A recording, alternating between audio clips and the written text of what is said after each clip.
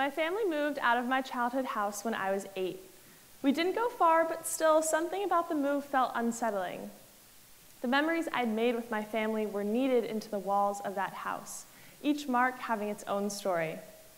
I'll never forget the look on my mother's face when I broke the kitchen window with a baseball, but that moment was memorialized in a discolored window we found to replace it. To anyone else, this tiniest of details would be looked past, and even if noticed, could be explained away in 100 other ways. Or the height marks in the hallway my dad would make each year on my birthday, gently pushing my head down with his yellow legal pad when I tried to cheat. My memories were rooted in the walls of this house, so it was hard to take them with me when we left. I wonder if the family that moved in after us noticed all we'd left behind when we packed up our belongings. Did they notice the different colored window in the kitchen, or the height marks in the hallway? And if they did, what did they think about us? How might they have imagined us out of the marks we'd left? What does someone look like if you can only see them through the objects they've interacted with? This is how I'm getting to know a medieval woman who, for the sake of the story, I've named Eleanor. A few years ago, I started studying a manuscript that belonged to her, which was written and illuminated in northern France during the early 15th century. The manuscript is a prayer book known as a Book of Hours, a devotional guide for private spiritual practice outside of the church, which became popular in the late medieval period. They typically contained a calendar of feast days, gospel readings, worship texts for different times of the day, and other miscellaneous prayers depending on the person who commissioned it. I saw this manuscript for the first time, my sophomore year, while working as a research assistant for special collections in the archives of Tisch Library. I never could have imagined that I would spend the next 3 years researching this object, eventually writing my thesis on it, or that I would be up here talking about it today. But instead of talking about where I am now, I want to talk about where I started. How I began researching an object that had never before been studied, and that was only known through a single line in a 1961 gifts acknowledgement that I found in the university archives. I approached this object like a new family moving into an old home. Instead of immediately moving in my own academic frameworks, I sat with the pages of parchment vacant of the people who had once lived there and looked around for the windows. One of the first things that struck me about this manuscript is that it's bilingual. The calendar of feast days that begins the text is in French, while the prayers that follow are in Latin. In the 15th century, French was overtaking Latin in popularity outside of the church. In fact, the owner of this manuscript most likely didn't speak fluent Latin. So why have the prayers in Latin? And then why have the calendar in French? Were they to be understood differently, read by different people? The calendar makes sense. Think of your own calendar. The words are pretty much the only thing that matter when you're trying to remember an appointment. But if the prayers weren't read literally, then how were they? I returned to Special Collections a few months later to see this manuscript again and to write about it for an upcoming exhibition at the art gallery. The curator of rare books was happy to work with me, but asked if I could read Latin since it was the main language of the text. Now, my study of Latin started and ended in the 6th grade, but I said yes anyway, figuring I could rely pretty heavily on word reference if need be. But as it turns out, I didn't need Latin or French to read the manuscript at all. Confused by the indecipherable script and not sure if I would recognize the Latin beneath it anyway, I began by translating the pages of text into a language I spoke, or rather saw. I used a spatial vocabulary and literacy to read patterns, shapes, and markings. I looked at each page and tried to find its discolored window. What I found was the house of more than one person whose lives had grown into the parchment to make a home. I started going through to get a sense of what an average page looks like. There's a small field of text, dense black lettering, and a few decorated initials. So I'm going through, and most pages look something like this. But as I continue, they begin to look different. If the page were itself an image, the composition completely changed. Instead of a text block with modest illumination, the pages became lists, each line having its own decorated initial. Another pattern I noticed changing was in the background of the pages of text, or images as I was thinking. Every few pages, I noticed what looked like pepper.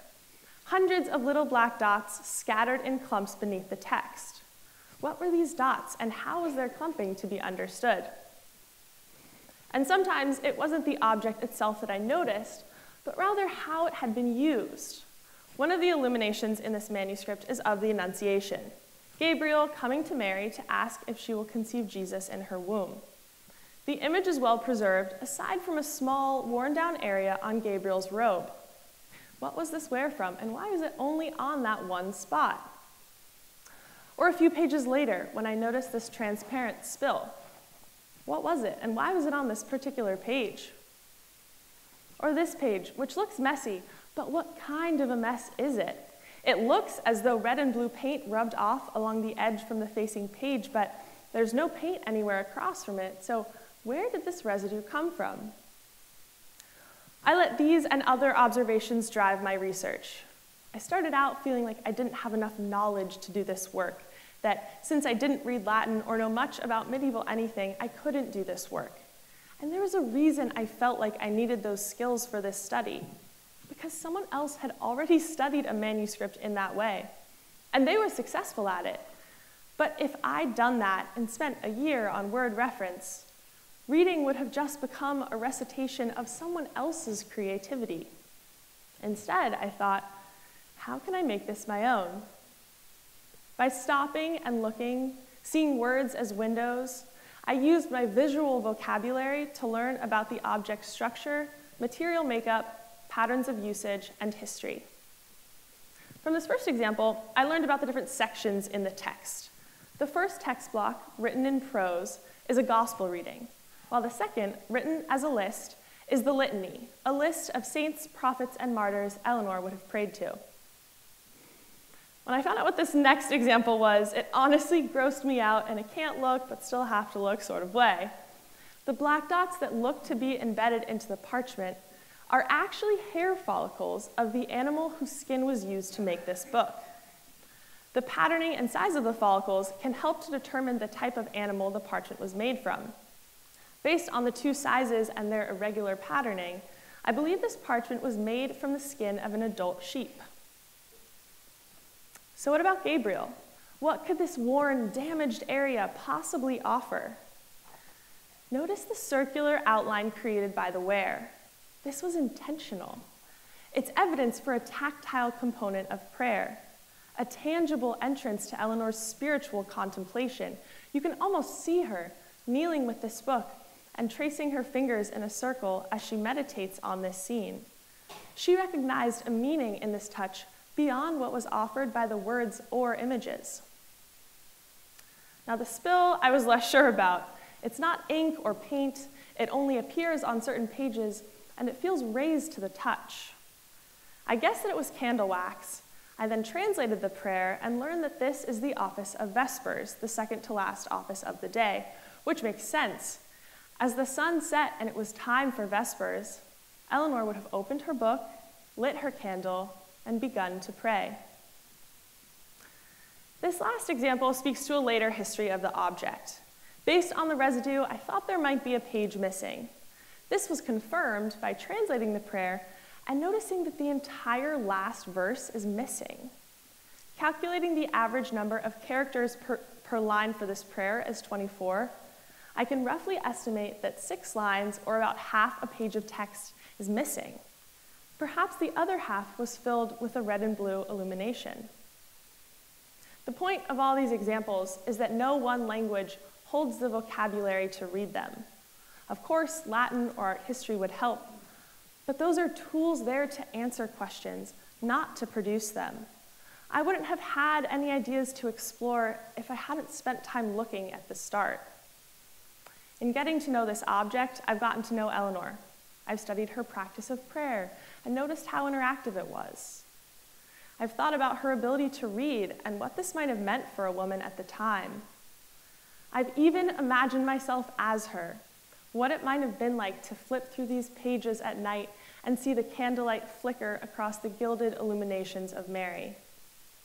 What I'm studying isn't actually a manuscript.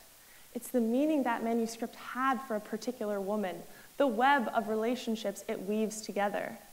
For me, the text illustrated the images, not vice versa, because reading, like observation, is about creativity. Curiosity was my eyesight and academic learning, my glasses. Without glasses, you still have eyes, blurry as your sight may be, but without eyes, glasses can't help. So what are your eyes and what are your glasses? What do you read and how do you read it? Through what lens did Eleanor read this book? Because if what I'm saying is that there's no one language with which to read this book, maybe earlier, when I was thinking about Eleanor's knowledge of Latin, that was the wrong question. If I didn't need Latin to read this manuscript, why did she? What if Eleanor was relying on her own brand of reading? What if hers was a spiritual literacy, one that accessed meaning separate from the semantics and from the visual? What if she read the words of this language through touch? So are you like Eleanor, reading through touch? Or are you like me, reading a book without the words? Or do you read through the eyes of a child or a parent? There are as many ways to read as there are people, if not more. How you read is as important as what you read. So unlearn to read how you were taught, how you're comfortable, and instead, notice what your eyes are interested in. Try on a new pair of glasses and explore the creativity in reading. Thank you.